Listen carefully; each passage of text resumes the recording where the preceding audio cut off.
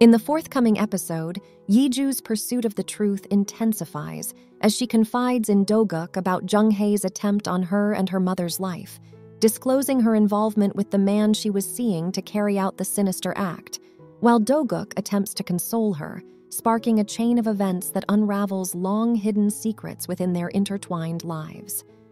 Meanwhile, Jung Hae manipulates the chairman into transferring management rights to her, securing their position and assuring Yoo-ra that their status will now command respect, setting the stage for a power struggle that will redefine alliances and loyalties in the company's hierarchy.